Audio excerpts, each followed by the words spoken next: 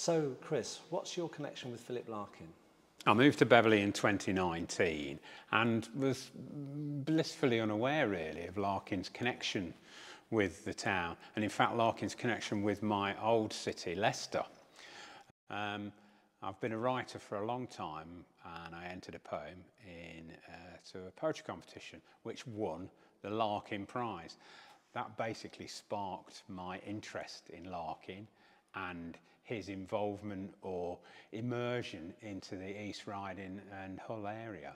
So that's what's brought me here today. Well, it was the East Riding Poetry Festival, wasn't Yeah, it? it was, and it was sponsored, the first prize was sponsored by the Larkin Society. That's so right, it had been a fallow period for me until then, and so winning that really sort of spurred me on, and so since then I've become a little bit more interested in Larkin, obviously.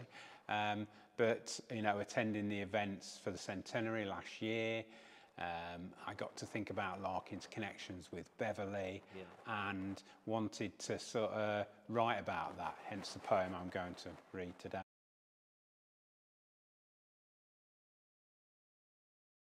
Today I cycled to Beverley.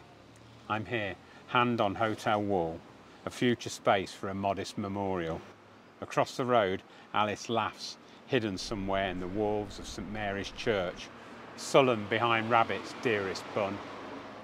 And who would think, would you, that I would stand in this spot, our future spot, contemplating afternoon tea, bicycle clips stowed in my jacket pocket? I'd like to offer you a cup, see if the saucer would remain dry, or if the droplets of the brew would puddle in its indent. After, we can walk through Saturday Market, find a bookshop, what hope.